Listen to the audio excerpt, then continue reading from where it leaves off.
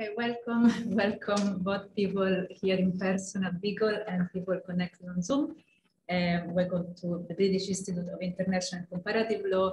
This is one of the first events that we organize in person at Beagle since last year, and is also one of the very first events that we organize in this hybrid form. So we have some people here join us in person in the audience, and about 30 participants now on Zoom. So welcome to both audiences.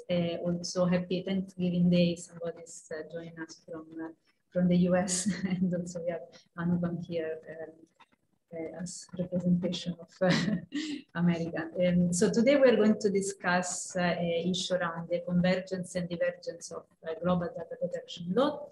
The event is organized together with King's College London. Perry here, our chair today, approached me with this very interesting, tiny idea. So we're happy that we were able to organize this event because significant new data protection legislation has been passed recently in a number of jurisdictions, including, for example, in China. Last August, the Personal Information Protection Law was adopted.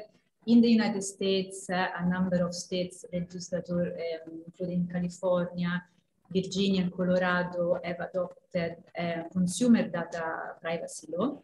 This legislation have many common features, for example, common concepts, principle, also common rights and duty, as well as common remedies and sanctions.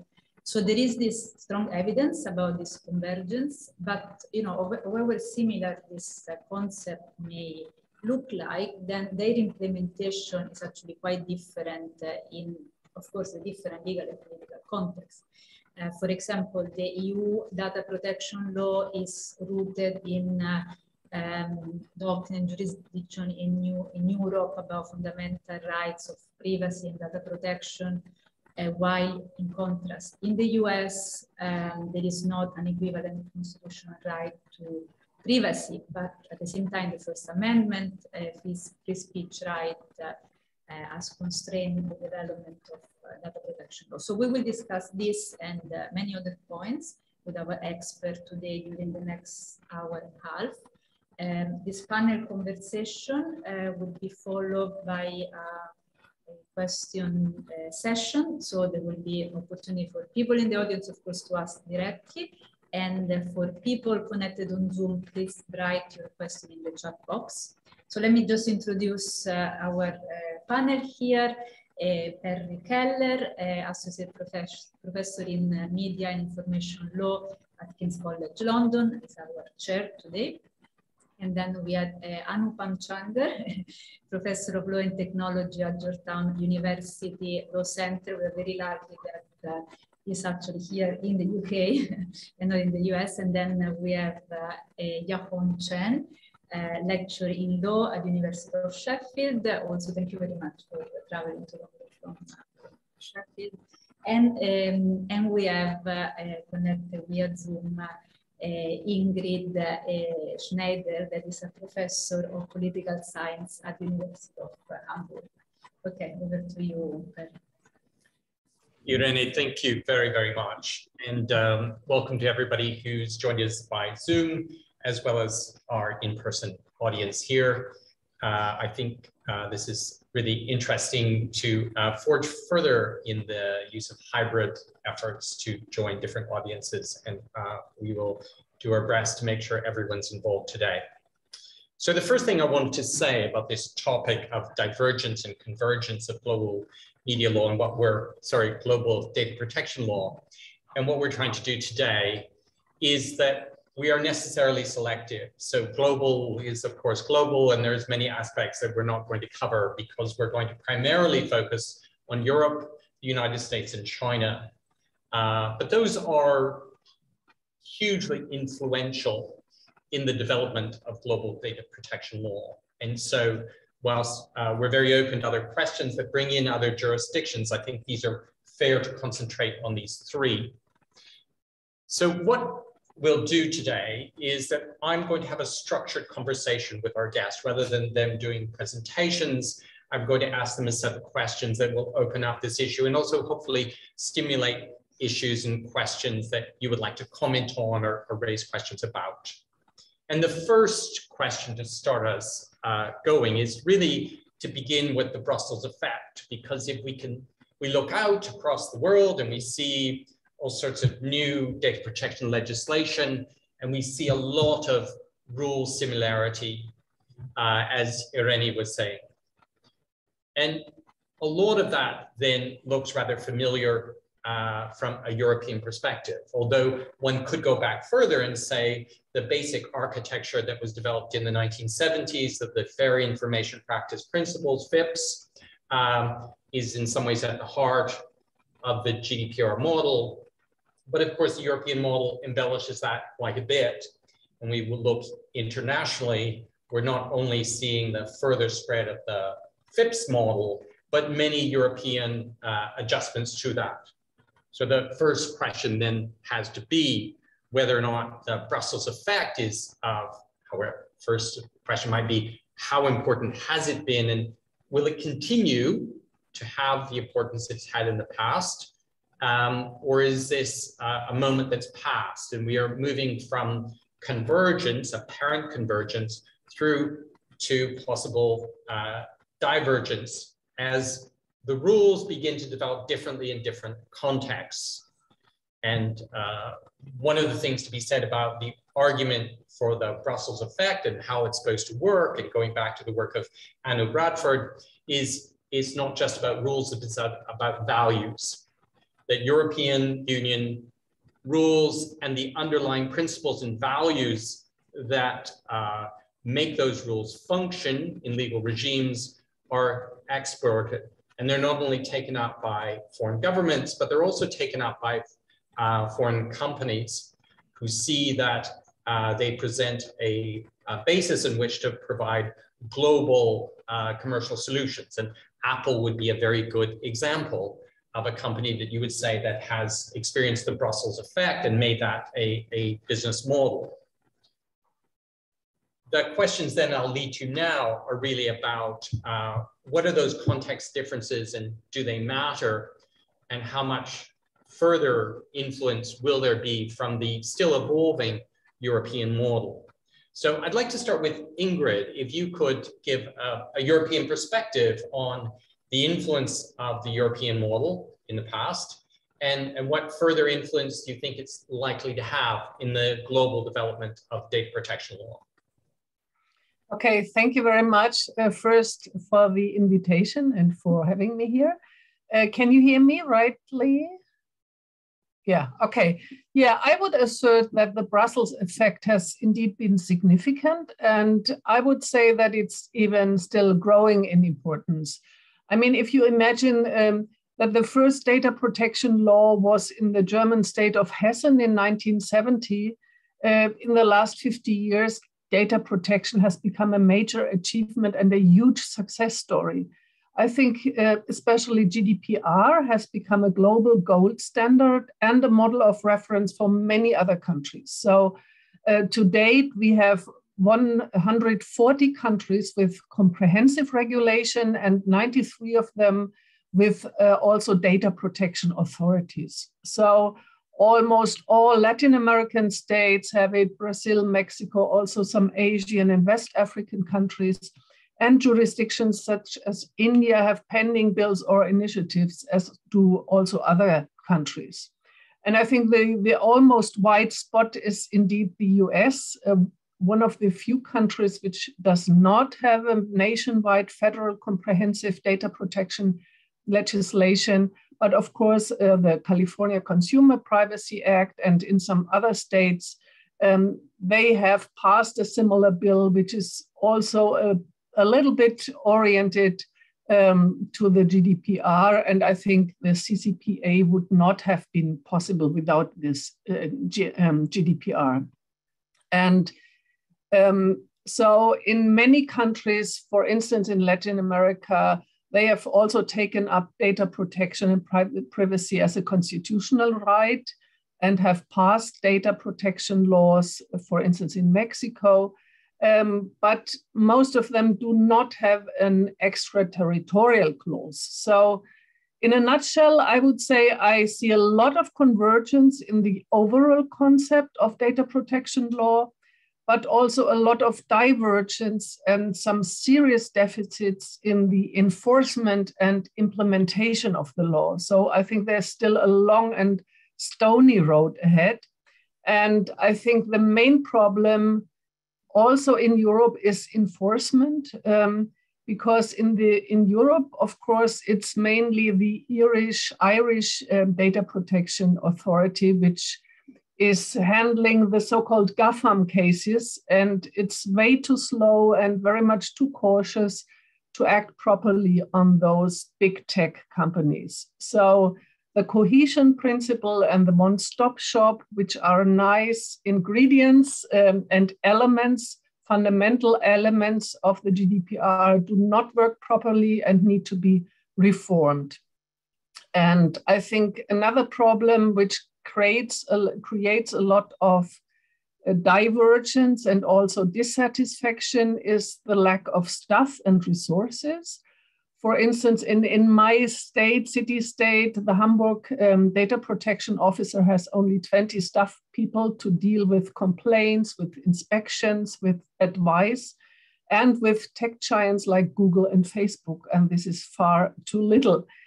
And also these enforcement problems also prevail in other jurisdictions.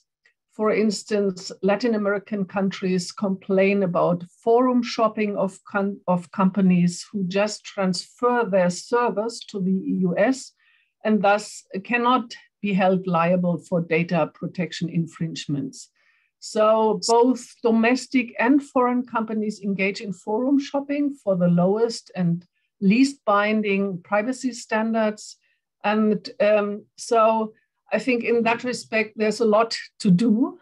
But I would also emphasize that in the GDPR, the market location principle, which implies the extraterritorial reach of the GDPR, is of fundamental importance. And I think moreover, GDPR principles are also enshrined in international trade agreements.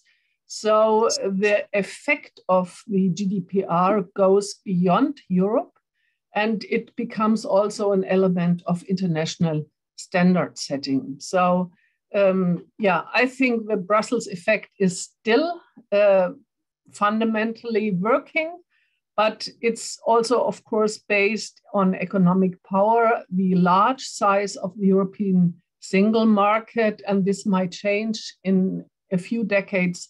China may take over, and we are going to have a Beijing effect. Thank you. Thank you, Ingrid. Thank you very much. So given that you've made some interesting comments about developments in the United States, I think I'd best turn to Anupam to address those. And they would be two-sided, really. One is to ask, well, to what extent do you think there's been a European effect? Or are we just reading too much into it? Is already because of the development of the fair information practice principles in the United States in the 70s, that there was already a bit of trajectory in this direction anyway? And then also, what do you think are the main areas for a lack of convergence, and indeed potentially divergence, despite developments in California, Virginia, Colorado? Great. So I do agree with everything that Ingrid has said. I think that the European Union has shown a tremendous kind of leadership in global data protection issues, data privacy issues, and been the catalyst for data protection law across the world. I think that's pretty clear. I think it's true that many jurisdictions have often modeled their laws on the GDPR. Even China's law finds its roots in the GDPR, not in an American style approach. and I think in some ways goes beyond the GDPR, and so it's striking, and I think that it has been remarkably successful as a kind of global effect. We should also remember its power within the European Union. When the Data Protection Directive was first started to be formulated, many European states that were European Communities members lacked data protection law themselves. So it began by requiring everyone in Europe to create data protection law, which was absent as Ingrid points out, begins in 69, 70 with a data protection law, and then it promulgates through France and Germany and a number of other jurisdictions. A number of jurisdictions do not adopt data protection law until it's clear that the European community is going to mandate this essentially at a European level. So it's been a tremendously powerful engine for creating data protection law across the world. One question is whether or not this is a kind of what the rationale is. Is this because you've convinced us that the law is right, or is it because we want to engage in trade?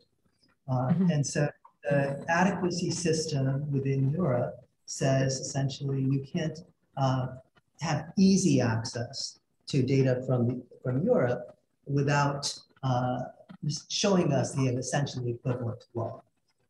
That is a powerful pull, a powerful carrot, or seen another way, a powerful stick to cause you to take on this law. So the economic interests involved are also in play. Ingrid described this as a fundamental right, the right to privacy. I always worry when we talk about fundamental rights, because when we talk about fundamental rights, they're often written in constitutions, but they're often not practiced in the on the street. And so the fact that there are legal fundamental rights proclaimed, the Soviet Union had more rights than anyone else. And so I want to be cautious of not kind of conflating the existence of a formal right in a constitution with a real right in the streets. Now, the United States does have a fundamental right to privacy. It's a one against the state. And so we do have robust privacy laws against the US government, constitutional and federal statutes that protect the American public, and this is the problem in the Schrems litigation, and they protect the American public, not other publics, against the American government. And by the way, that problem also exists in laws across the world. We're not the only ones that don't give rights to foreigners against our surveillance apparatus. I'll bracket that issue, the Schrems 1 and 2 issue. But so I think that, yes, in fact, there's a huge amount of global convergence towards data protection that is very much because of Brussels' early action in 1995 with the Data Protection Directive, and revived even, I mean, were robust with the GDPR that came back in 2018. I do think that the United States is a laggard overall because we don't have this, we don't have a comprehensive privacy law against private actors at a national level. We have sectoral as opposed to omnibus law. And I think that is a problem. I think it's going to become a worse problem as now 3 states have different privacy laws across the United States. This is only going to proliferate further, and it's going to require some effort to create a national privacy law. And the issue in the United States is 2 issues of an ability to bring a private action and whether or not state laws will be preempted by the national law. So there are two kind of sticking points to coming up with a federal law.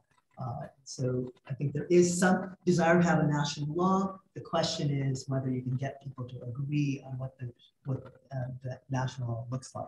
So at this point right now, unfortunately, we don't have a national law that seems likely to come into being.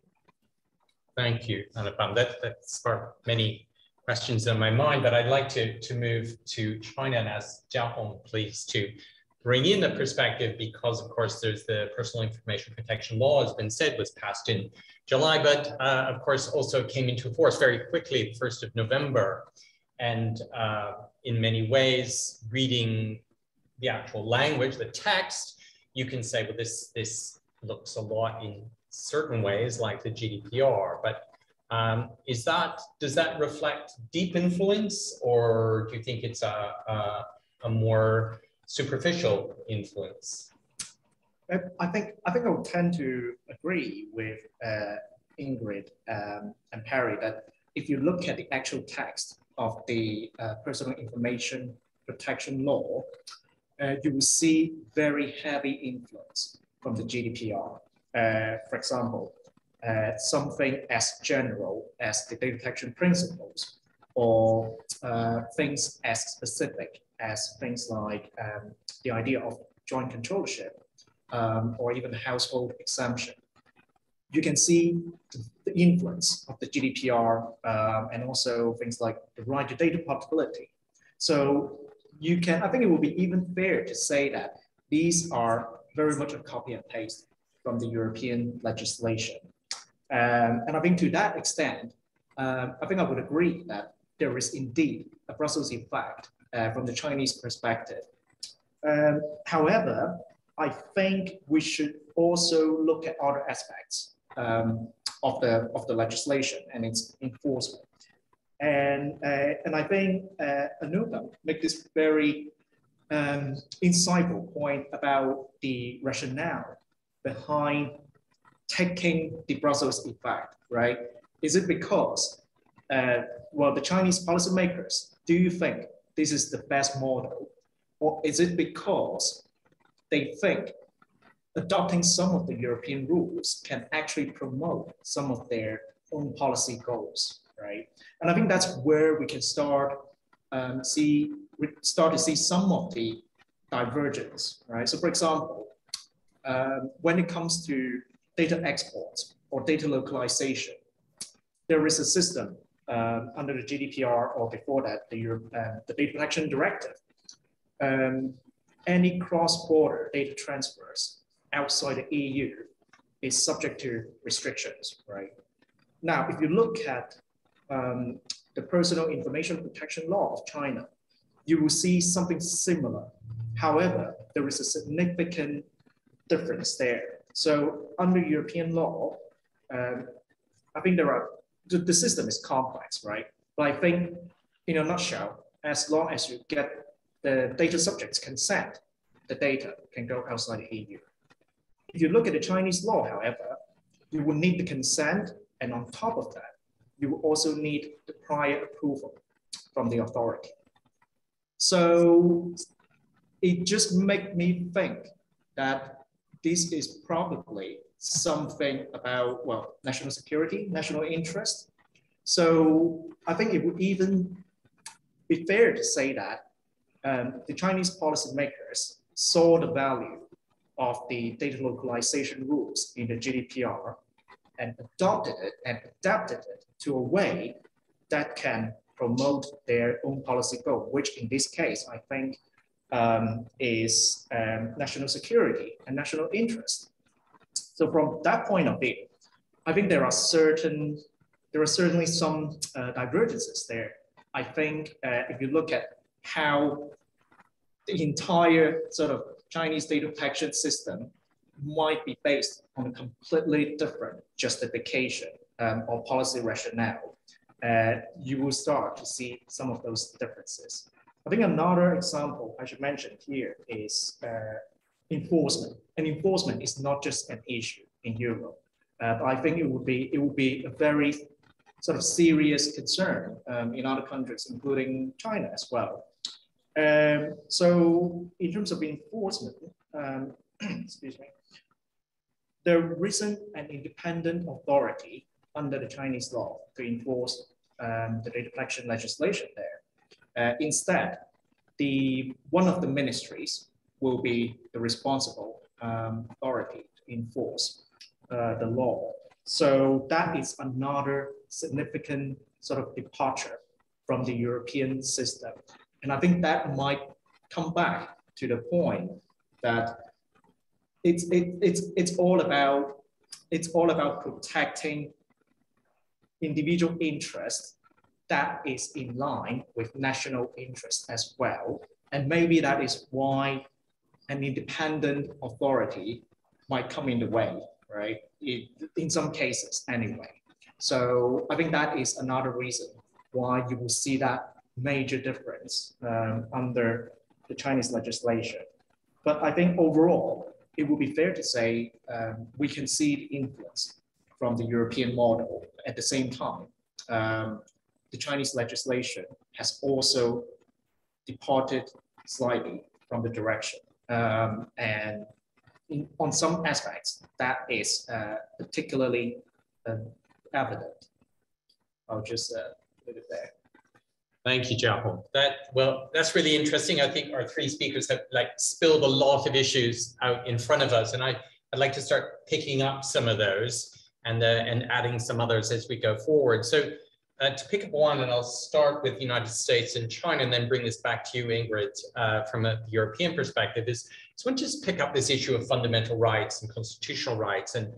And within the European data protection regime, of course, fundamental rights have been critically important, not only from a kind of values point of view, but also, of course, in the practicalities of what the GDPR, the e-privacy directive, et cetera, what they mean, whether that's in international transfers, in data retention, or even more mundane sort of issues like joint controllership. But with that is a particular kind of doctrine of interpretation, necessity, and proportionality. And so to what extent, is that an undigestible part of the European regime from a US or a Chinese perspective? And so maybe Anupam, if you could talk about that from the US perspective. So it's typically not the approach that American data privacy law takes. So if you look at the California law, that's not the way it's framed. It's framed in terms of rights that citizens have, which are, again, this fair information practice-based rights. So very much still kind of self-determination model, a model where you're told what information is collected, you allow for that collection, and you have some rights over the data that's collected about you, but it's not based on a kind of necessity and proportionality test. That's not the ways that the rules that a corporation can use, et cetera, are framed or judged. So that's not the typical framing. I think it's a great question about these core principles that guide the regulators setting the particular rules, because we all agree on these kind of broad principles, but at the same time, it's when you have to instantiate them into rulemaking for, advertising or, et cetera, suddenly the differences between your normative vision, your underlying vision become salient. And so I think that so California has, of course, amended its law to become even stricter with a new law that comes into effect in 2023. There's a regulatory body that's just been created. So we're going to see more and more regulations. So we don't know which way the regulators what they will ultimately use. So it's plausible that regulators could adopt these kinds of principles, but there is no statutory mandate or jurisprudential mandate for them to do so. Can I just follow up very quickly with two quick questions? One is, do you think the First Amendment, the right to free speech, which has been involved in some litigation that's gone to Supreme Court, limiting data protection law is, do you think that's in the future going to be significant? And just a small point, well, the California Constitution, Article 1, has a right to privacy. Is that of no significance? So this is, again, this question of constitutional right. There is a constitutional right even against private parties in California under the state constitution. And so now, what does that mean over the last 50 years? Before we had the CCPA, we didn't get anything particular with respect to data protection in California, even though there was a constitutional right for under the state constitution. And so I'm always like keen on not just is it in the constitution, but what is the actual implementation of such right. And by the way, even for many jurisdictions that have ostensibly adopted the GDPR model, there's very little Ingrid was talking about this, there's very little actual enforcement going on in many jurisdictions across the world. And so there it seems really to me, this is the kind of the typical approach, which is there's a human rights treaty, we'll sign on to it, and then we'll put it in the bottom drawer. And so that approach is something that we have to be cautious about, because it's the practical reality of what your rights are that ultimately matter. So you're absolutely right, the California Constitution does provide this, and it's only now that we're starting to see some reality on the ground in California with now a real data protection authority. There's talk, quite amazingly to me, I was shocked at the possibility when I first heard it maybe about a year and a half ago about the possibility of California getting an adequacy ruling on its own. And I think it's actually now decided that it's actually possible, it's actually plausible, and it may be even justifiable in the future. That's, well, very interesting. Well, with Ashkan Soltani as the new head of the California's data privacy, I can't remember the exact title of the agency, but at any rate, a very strong privacy activist at the top of that would be very interesting. So, Jiahong, under my understanding, constitutional rights in China are mainly expressed through lawmaking. They're not necessarily not regarded as being justiciable, they're for lawmakers to take into consideration. And therefore, you wouldn't have a kind of direct parallel for courts using necessity and proportionality.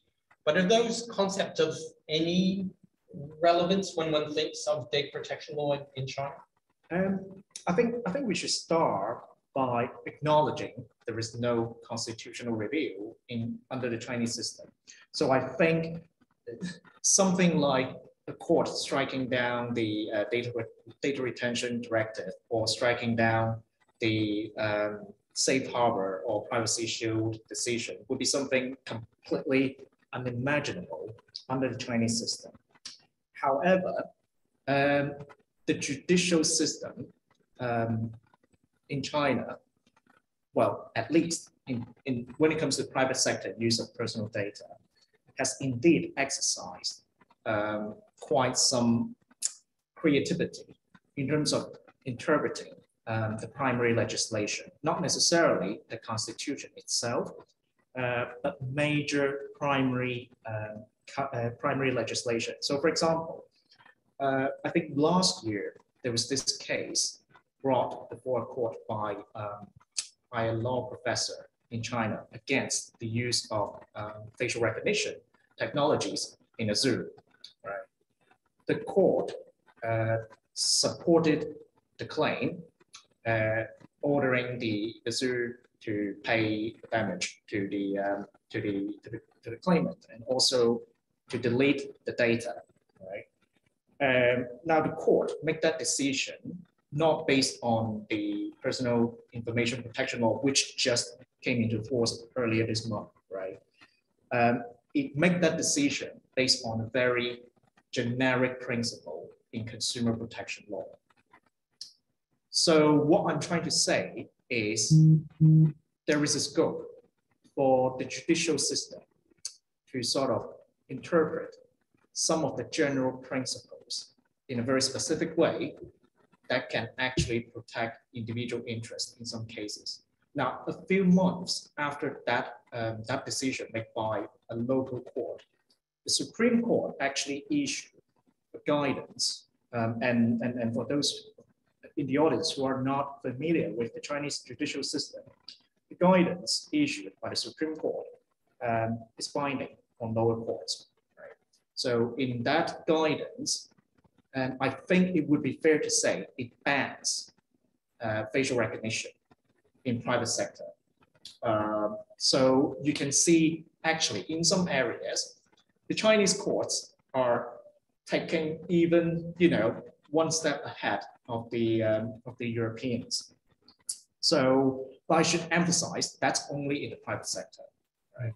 When it comes to public sector use of personal data, that would be a completely different story.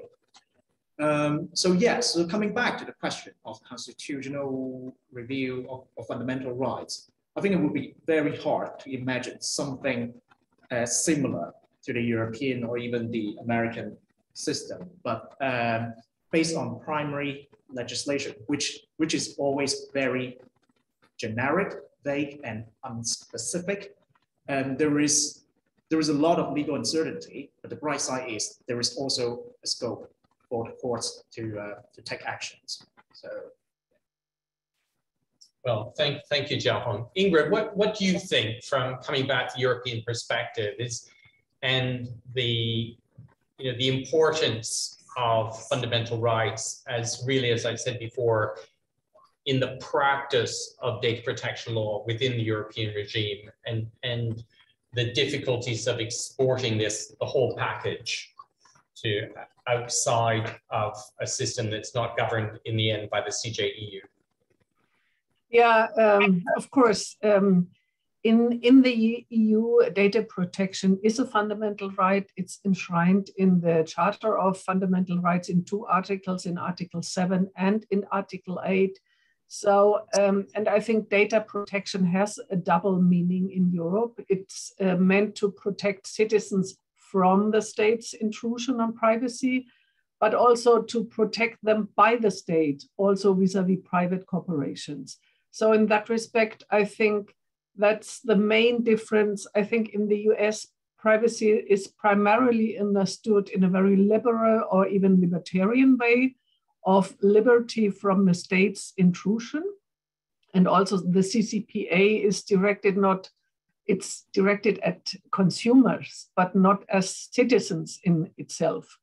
And I think there's also, I think, a different understanding of liberty. In the US, it's mainly negative liberty, whereas in Europe, we also have the notion of a positive liberty. So in terms of taking control of one's life, in terms of informational self-determination, and in terms of realizing one's fundamental purposes.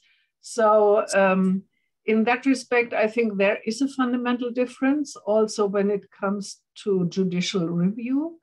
And of course, I think the CJEU has played an important role also in developing the ideas, the fundamental ideas of data protection even further. For instance, in establishing this right to be forgotten, I think this was a major step.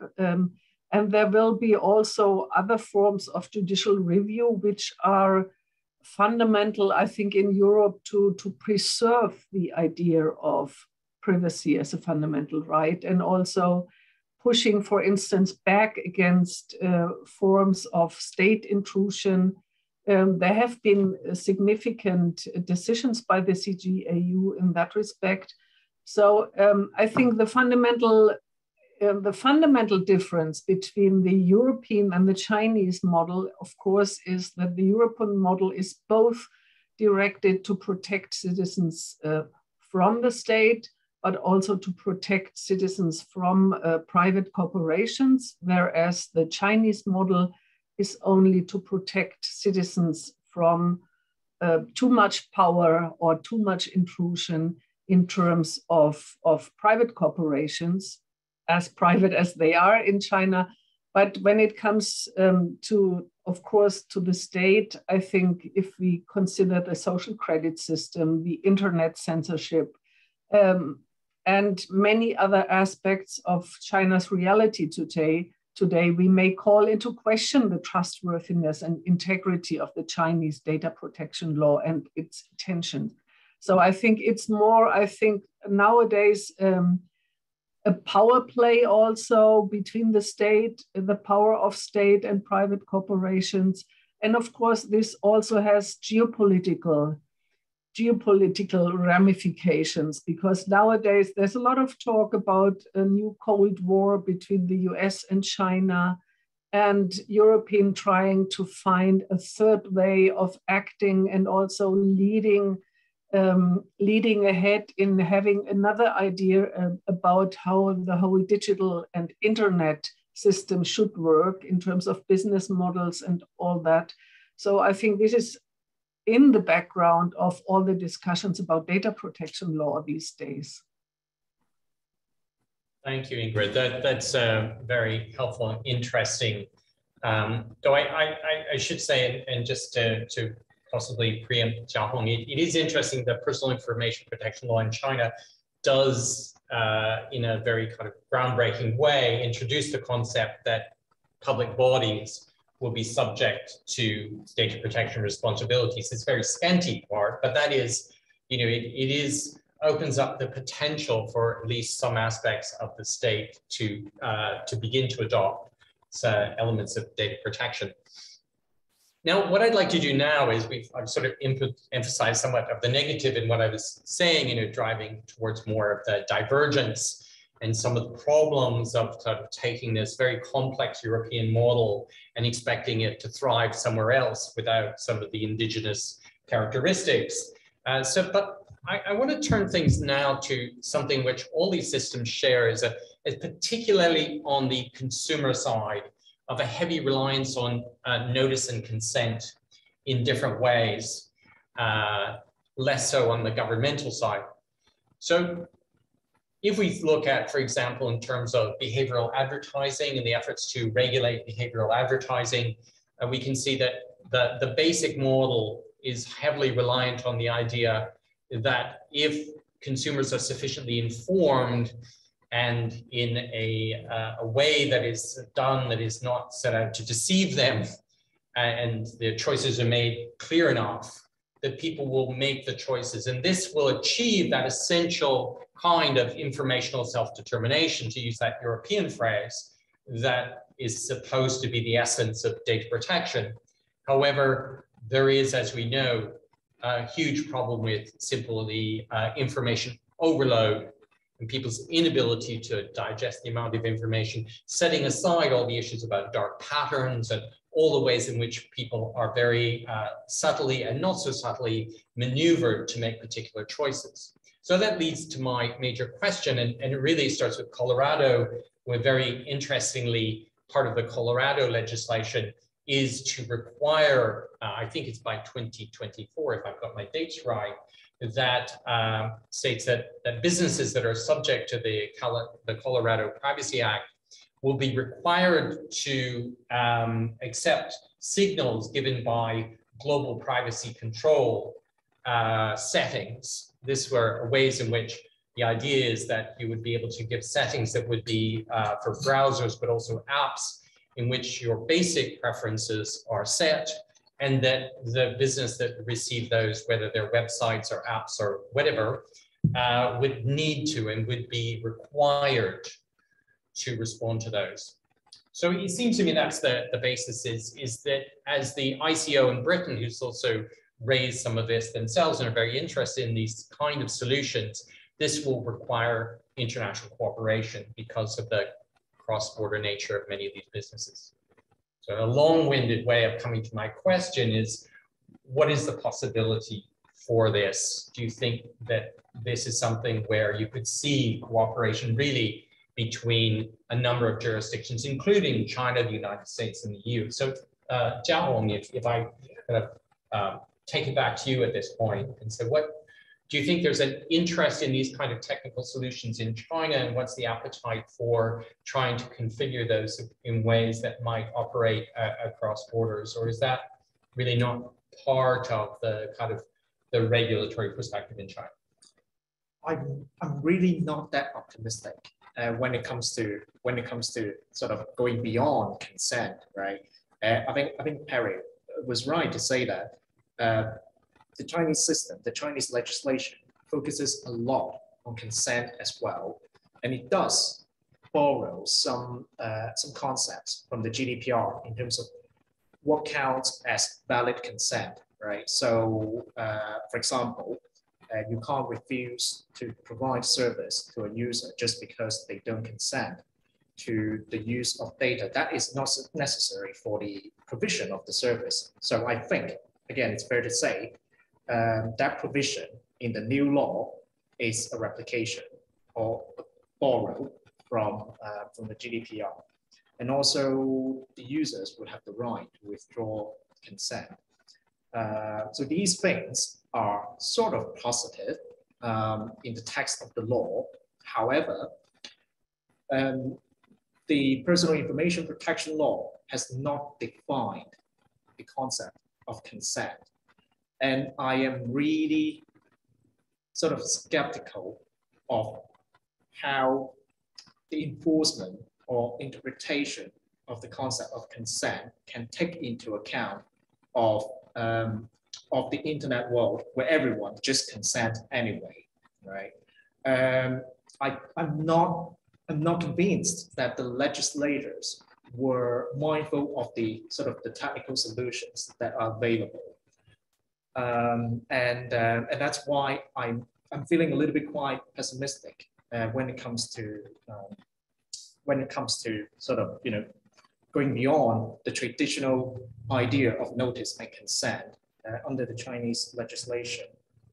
However, I think I should mention under that new law, users, I should say internet users, have the right to opt out of personalized targeting. And I think that is something new or new-ish across the world, a specific explicit right to opt out of personalized advertising. And I am hoping enforcers of the law and courts could sort of take that as an opportunity to mandate some sort of more effective mechanism for users to give consent, to withdraw consent, or to object to the use of personal data for these purposes. But having said all of these things, I'm still not very optimistic, to be honest. Okay, that's interesting. Anupam, I'll keep you in there because I should have not only Colorado, but the amendments to the CCPA brought in by the California Privacy Rights Act of 2020 also introduced a similar basis for a requirement for the reception of global privacy control signals. So this being a more kind of US innovation, then I'll take to Ingrid and ask, from the European perspective, do you see that this is something that has traction in Europe and is likely at least to give rise to transatlantic cooperation, although Jiahong has said less likely in relation with China?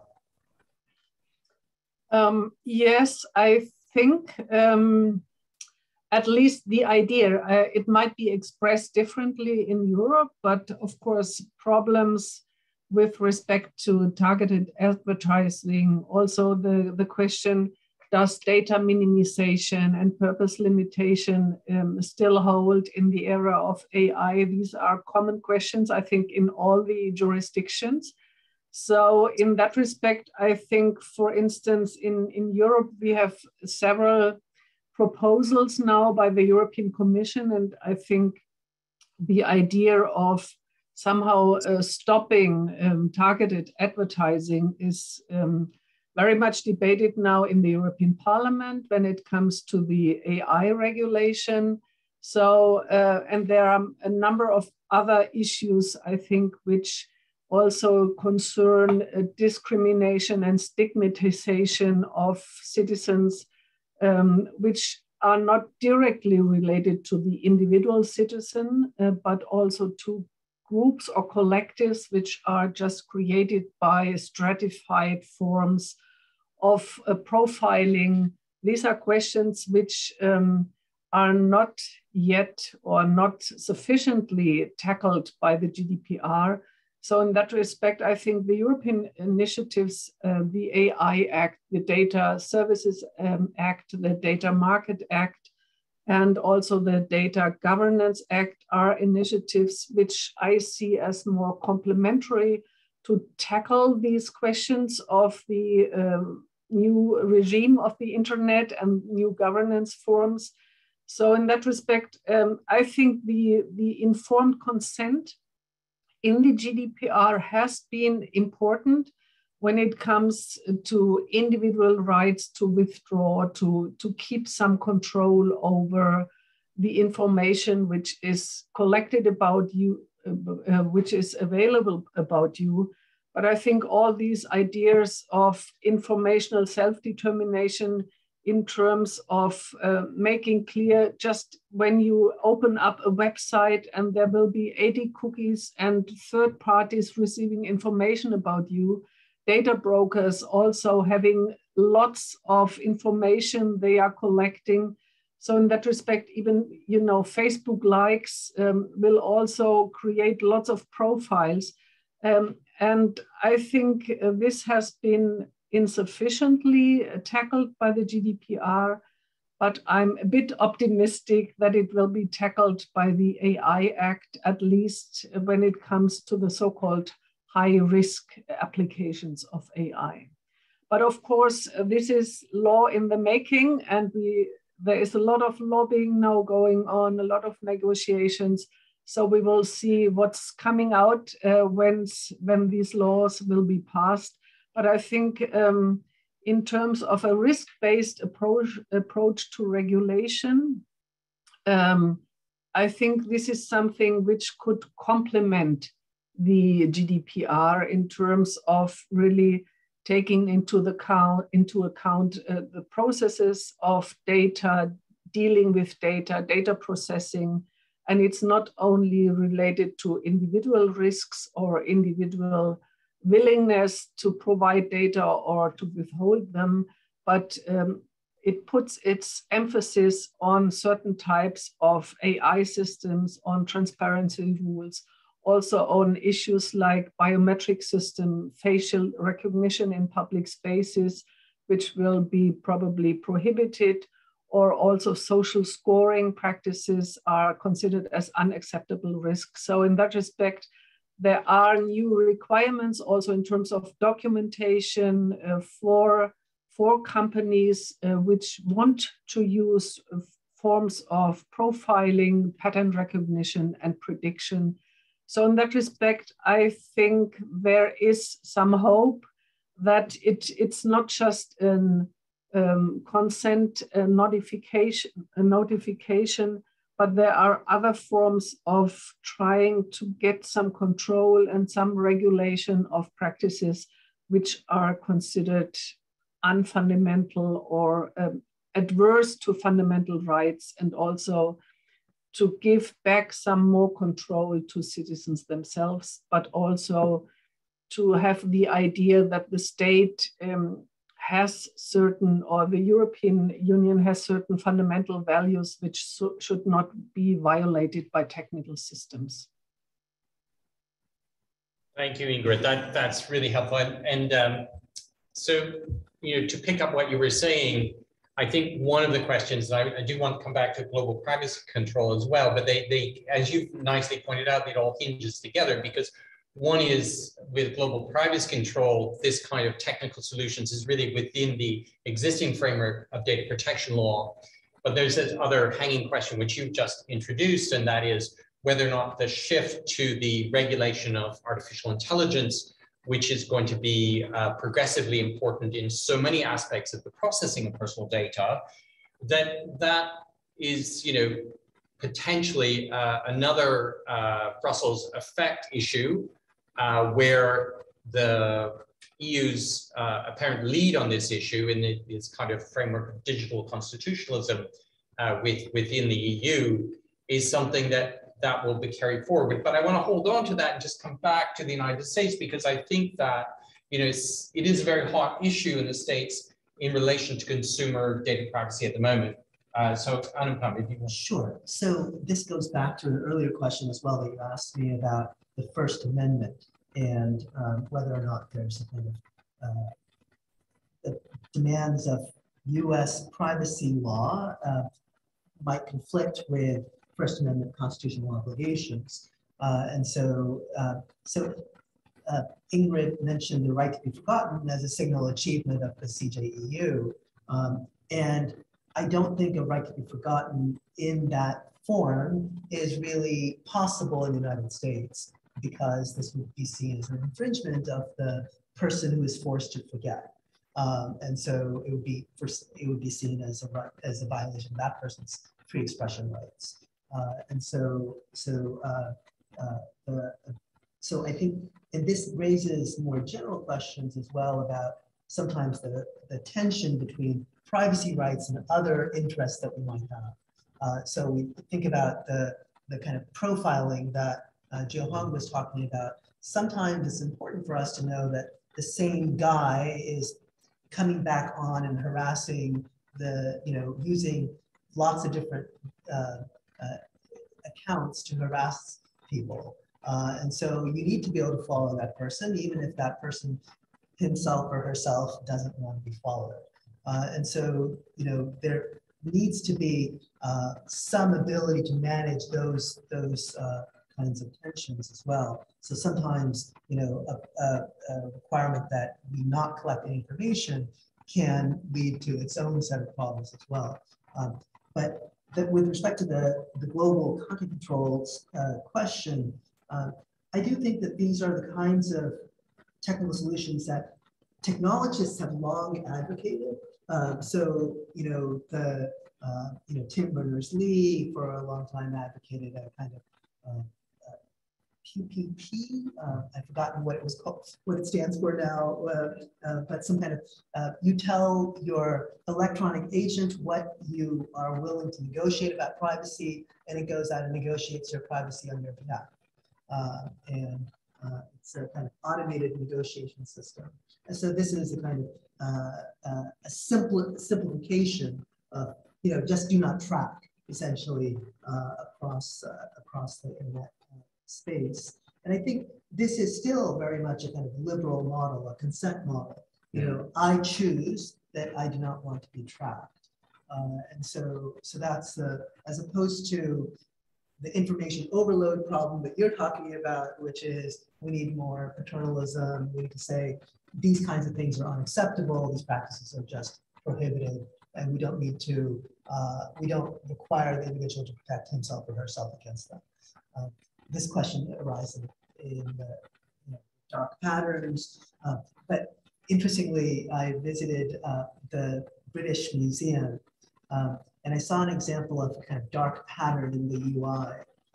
So the first thing it does, the first choice is pay £5 for the ticket, and parenthetically that £5 is a donation. And so later on, only when you scroll down quite a bit, you can see that it's actually, the ticket is actually free, and you can, just go there for free. And that is kind of dark pattern that I actually didn't mind. I don't mind. So it's an interesting question about what do we think about, it's definitely an intentional UI design, pushing you towards thinking that you are required to make this £5 donation. As it turns out. And so I think it will become, I think a kind of, these things will affect a lot of practices on the ground. The New York Times, Ingrid pointed out, the 80 trackers, et cetera. Just before this, I love doing this. I was checking I have subscribed to the New York Times for decades. Since I graduated from law school, I've subscribed, and that's been decades, unfortunately. But the New York Times, has 60 trackers, 60 cookies that it leaves when I use it. And so it's not just a business model. New York Times makes a lot of money from me from my subscription fees, but it also makes money by personalizing its advertising to it. And so, so I think we want to be, I think the idea that if we change the business model, we've solved the privacy problems is actually too much, puts too much weight on the business model. So there are a lot of business models that have a lot of privacy problems, and it's not just the business models that are depend upon free services. And so they're just entirely advertising supported. So I'll leave it at that. Thank you, Anupam. So at this point, we've been talking then about the evolution of the idea of personal choice and personal control. And we can see in the three jurisdictions, there's various struggles around that. There's a possibility of technical developments. I can throw in that these wonderful new developments that you hear about, whether in American law or the potential in the privacy regulation about that prohibitions of tracking and targeting, but they all tend to be really focused on third-party tracking. That actually first-party relationships are largely untouched. They're still in the basic notice consent model. So you can be in Apple's world, and it's very nice that others aren't tracking you, but Apple knows a lot about you, and we don't call that tracking. It's simply a part of your being observed and inferred within your relationship with Apple.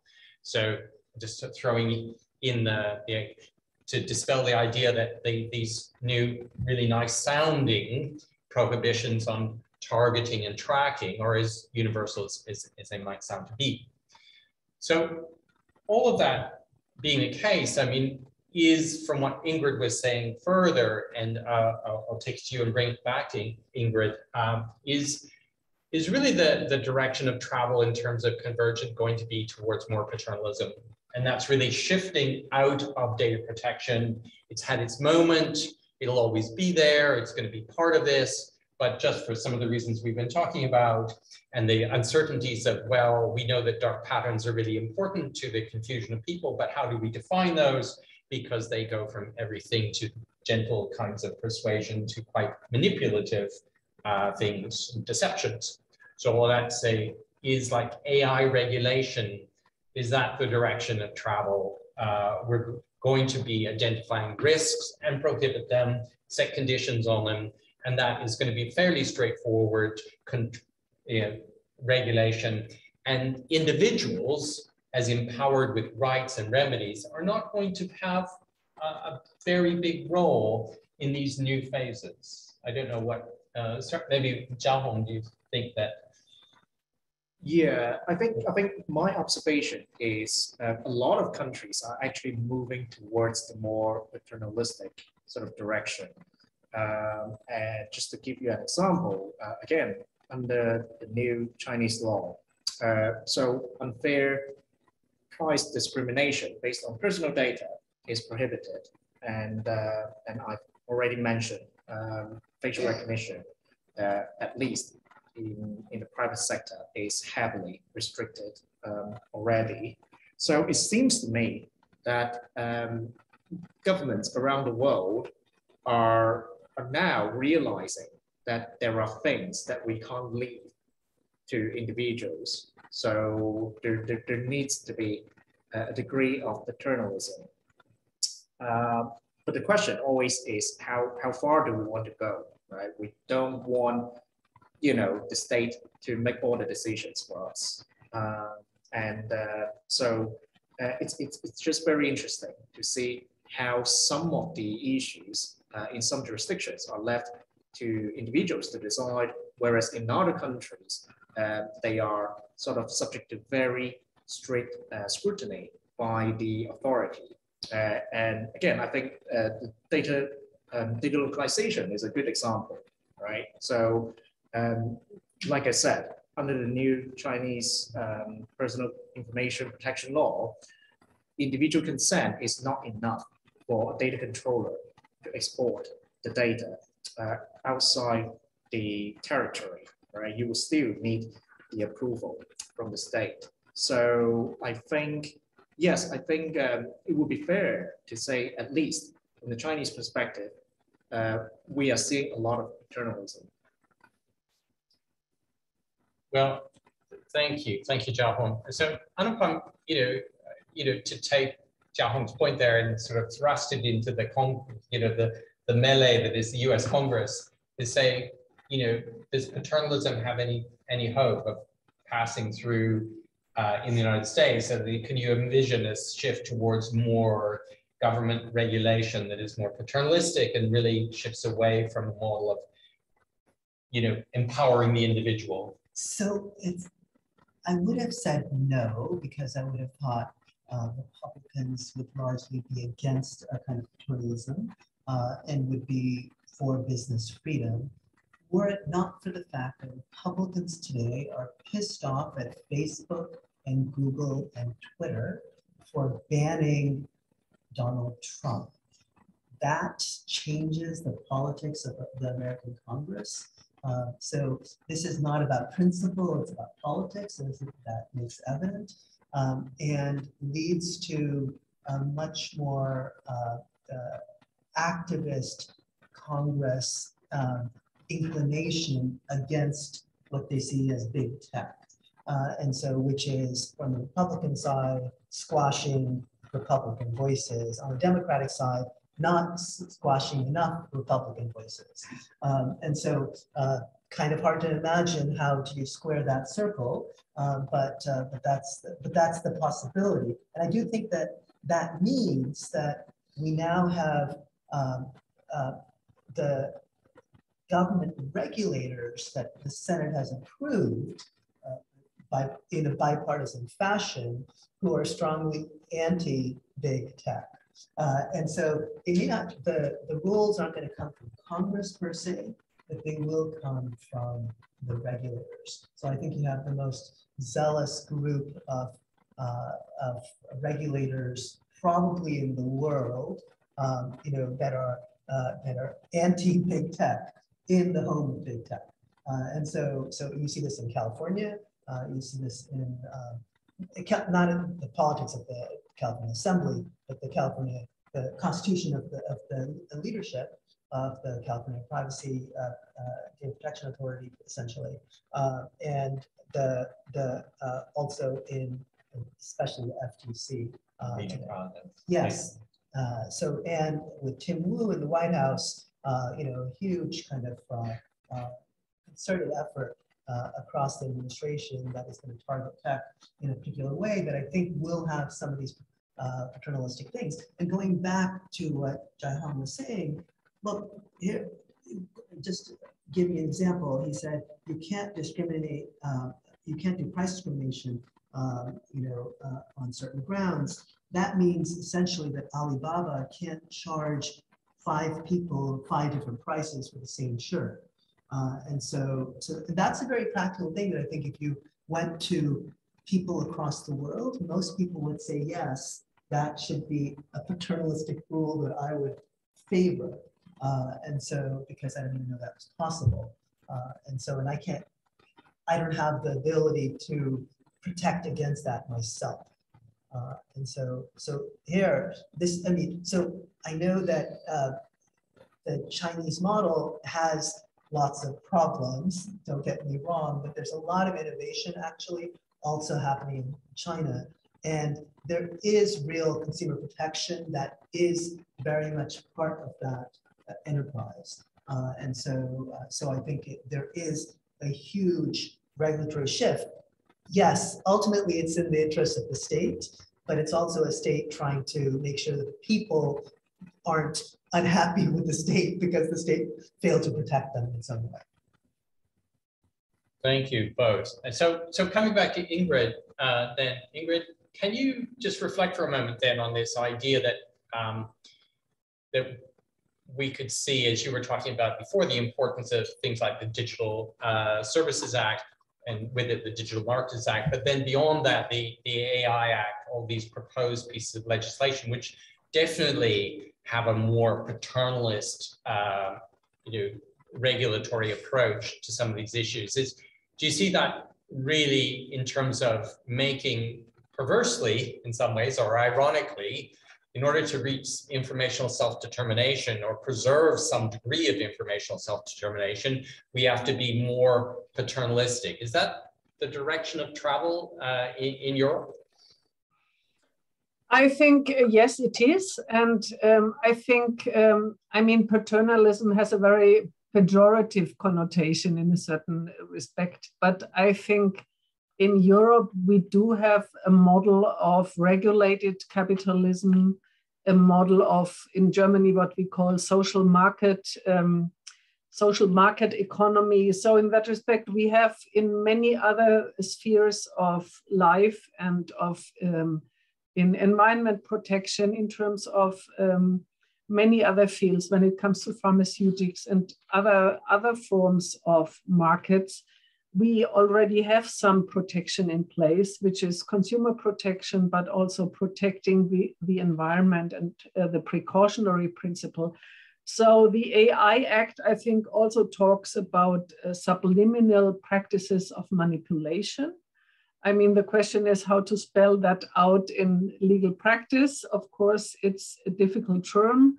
And the question is whether these dark patterns are addressed, or whether normal forms of advertisement already are considered as subliminal practices of manipulation. But I think this form of trying to preserve certain values or certain discretion for individuals by setting some boundaries is something which I would call positive freedom, contributing to positive forms of liberty, and not necessarily paternalism. I would also say that in another act which is proposed, which is the Data Governance Act, of course, there is also a lot of euphemism about data sharing, public data sharing, but also so-called data altruism, which is, in my view, a little bit ambiguous, because, of course, the question is whether there is still enough individual control when it's based on a very broad consent, or even on statutory rights of, let's say, the state to get used to some data. But interestingly, there is also a lot of discussion about intermediaries and fiduciary trusts. I think this is even more pronounced in Britain right now. And the idea of PIMS, of personal information management system, is also taking ground. There are not so many business models right now, but I think this is also a way of creating something like a third instance. So it's not only the citizen vis-a-vis the state, the citizen vis-a-vis the corporations, but we might have something like more independent fiduciary systems, which are based on stewardship, to a stewardship relationship to the individuals giving their data, but also making, also defining some preferences. So I want to donate data, for instance, for certain forms of health research, but possibly not for health research which is racially biased or which is eugenic or something like that. So in that respect, I think this could also be a way forward to really have an evolution of data protection law, or the idea of informational self-determination, which is not overloading the individual in terms of control, because we just cannot control each and everything. Because if we would set too much weight on the individual citizen, I think this is just overburdening the individual. I would like to make another comment. I think we very much talk about Europe or the European Union, China, and the US, but I think there are other statements now, other conventions. I think Convention 108 of the Council of Europe has been very important in terms of being the first and only binding intergovernmental convention on data protection. 55 states have currently signed it. And it also has international appeal in terms of norm setting, in terms of acculturation of legislation that protects human rights. And there is another convention which is called 108 Plus, which is the modernized version, and it sets rule for the era of big data and AI. And it was opened for signature already in 2018 and has been signed by 43 states. 14, I think, have already ratified it. And it also strengthens data subjects' rights and introduces certain notification obligations to the supervisory authority. But it's also including some principles in terms of the proportionality of data collection, on principles of data minimization, and also it is expanding the idea of sensitive data, which requires a special protection to include genetic and biometric data, trade union membership, and ethnic origin. So in that respect, it also establishes new rights in the context of AI, algorithmic decision-making. It calls for privacy by design and strengthens the power and independence of data protection authorities.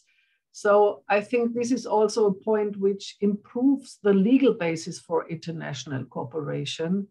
And for the Global South, I think the Council of Europe, which has 47 member states, is a major point of reference. And also just to also note that the UNESCO on Tuesday adopted the UNESCO's recommendation on AI ethics, and it's a 28-page long recommendation, which also defines some red lines, such a call to ban social scoring and the use of artificial intelligence for mass surveillance. Also, it introduces the concept of ethical impact assessments, and that governments should put in place some enforcement mechanism and remedial actions to make certain that human rights and fundamental freedoms and the rule of law are respected in the digital and the physical world. So I think in the international realm, there are some steps of what you referred to as digital constitutionalism. And I think we should take that into account as well. It's not just some countries or some regions which go along and are leaders. I think there is now an awareness that we have to do something about new technologies which are automating decisions, which might, in some respects, come under control by humans, or I mean, they really have to be accommodated to our economic system, our values. So I think this is very positive in terms of coming back to the idea of divergence and convergence. I think there will be some common ground, at least on some issues. And of course, as always, there will also be divergence in terms of interpreting certain rules. But I see there is a lot of convergence taking place right now. Thank you. You're very, very quite right to remind us of the Council of Europe's Convention 108, which provides that very useful kind of stripped down version of the EU data protection regime, was shorn of some of its other connections, quite intricate connections with EU law, and provides an easier kind of framework for transposing into non-EU legal regimes. I wonder, Irene, if there have been any questions that... There are no questions yet from the audience online. So if anybody has a question, please use the question and answer box. But it would be great if we will open for the last, we just have 10 minutes left. So to the people here, give actually priority to them, what came all the way to to Russell Square. So if you have any question, please introduce yourself and either that to one of the panelists or yes. So my name is Daniel here. I'm a lecturer in human rights lawyer. Sort of different angle of interest on all of this, but a few questions. But I just want, the first one is what about we've all been hearing about the role of the fossil lobby and how governments have been unable to regulate in terms of environmental protection. What's the role of the big tech lobby in all of this regulation? Because they're so powerful now. You know, they're more powerful than a lot of individual states. I'll leave it at that if there's more questions. Yeah, maybe let's see if there is any other question. We can take all of them. Yes. Hi, Tim Cochran, a PhD student at Cambridge. I'm interested in the law enforcement data processing angle here. So we've talked a lot about GDPR, but there's obviously also the EU law enforcement directive. And I wonder, is there a Brussels effect with regards to that? I mean, I understand we talked about the, I think, the Privacy Act 1994 and the Fourth Amendment, but that's, I would say, probably has a lot more exceptions than the law enforcement does. And my understanding of the Chinese model is it doesn't really regulate law enforcement, so I was wondering if you particularly comment on American and Chinese angles.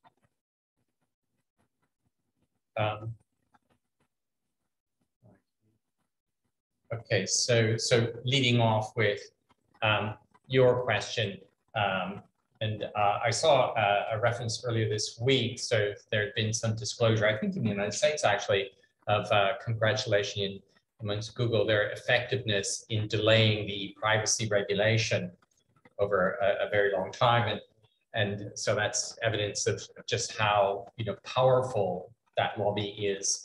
Has been in Europe and has shaped actually some aspects of EU data protection law. But I thought it'd be interesting to have the view from China, where we have a different group of big tech companies, and what has their influence been in the development of data protection law in China? I think, well, I think it shouldn't come as too much of a surprise that the regulation in China is very heavy-handed, and I think that applies to big techs as well.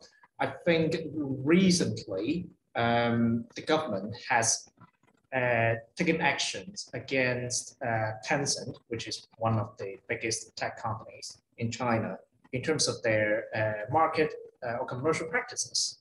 So I think if you frame it as a positive step ahead or step forward, the government is taking action. It's trying to tame the big techs, right? But then, of course, if you think of the right to conduct business as a fundamental right, which is the case in the EU anyway, then you would also question whether that is the right approach, because at the end of the day, you don't want the government to interfere too much, especially when it comes to the private businesses, right? So yeah, I don't really have a conclusion, but from the Chinese experience, I think it's fair to say there are heavy-handed measures. Whether that is effective or not in terms of protecting the fundamental rights of individuals, I think it's too early to answer that question. I suppose just to follow up and before getting to yours is to then ask is, one of the questions when asked about data protection law is who's making the standards, because we have all these principles, but then it is in especially areas of new kinds of services and innovations, is the companies themselves, and that's something in the United States, Ari Waldman has written a lot about it, is that it's the companies that are putting those, they're laying down the track. And so in China, in terms of we've got all this new legislation, but to what extent are Alibaba, Tencent, ByteDance, and Meituan and the other companies, are they really very much in the game of deciding what data privacy, data protection is going to look like on the ground in China? I really don't know. You know what? That requires some insight insider information, and I don't think I have enough sort of insights to answer that question. But I don't know, just from the look of how they were I would say they were forced on their knees in some cases. I don't really see a lot of influence from these companies when it comes to policy making. That's my observation anyway.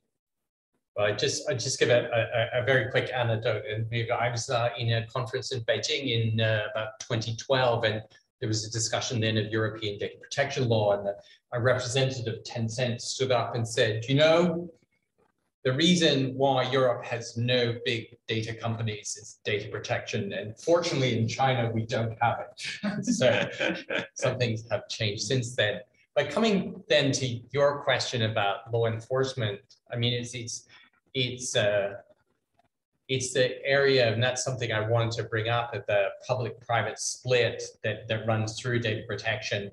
And then like turning first to the United States and just asking, you know, one way to focus it would be the Carpenter decision in relation to the Fourth Amendment and the whole issue of sharing of data and beginning to change the model of, in terms of what is fair for the state to how much surveillance should you be under? So one of the things that I'm really keenly interested in is law enforcement access to data across borders. And you have, you know, the US actually feels that the rest of the world has too little due process rights.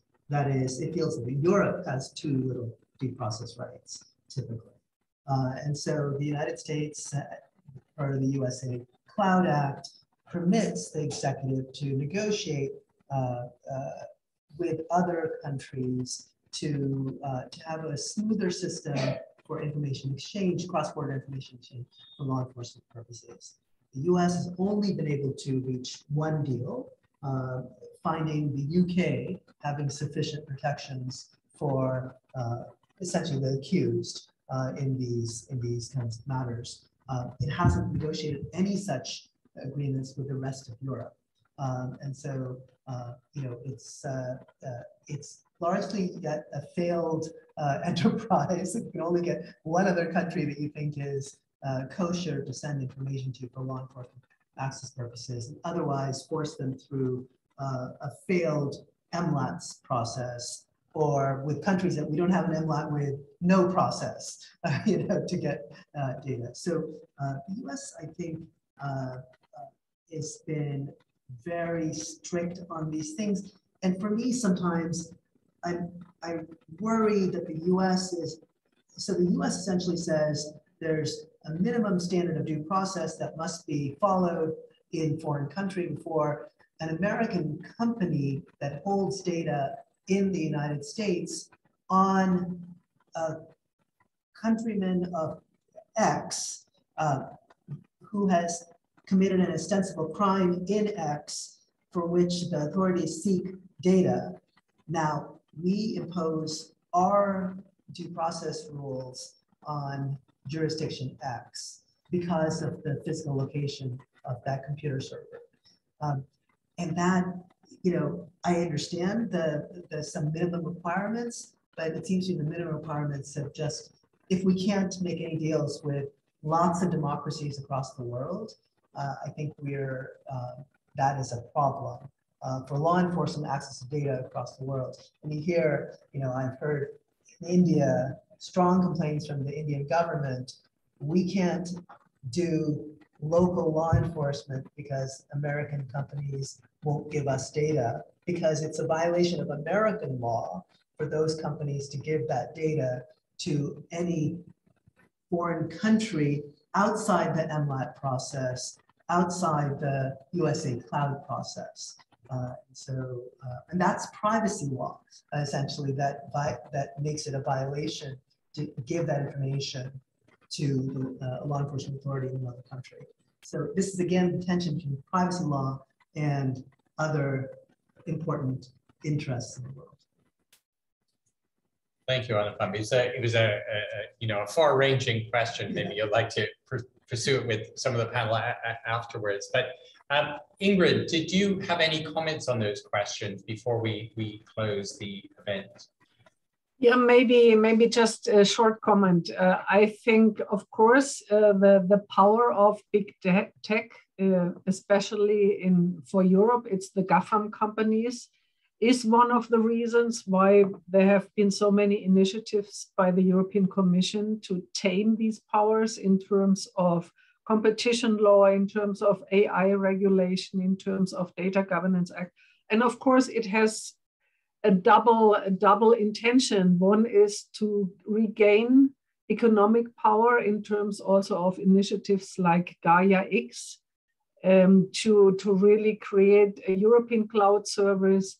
So, and also to create European champions, because the dependency is so strong nowadays from those large tech companies.